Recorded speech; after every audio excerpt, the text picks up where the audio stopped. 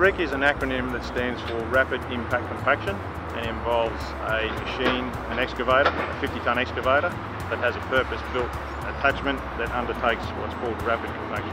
Its purpose is to basically compact loose materials in the ground underneath where we're trying to build the road.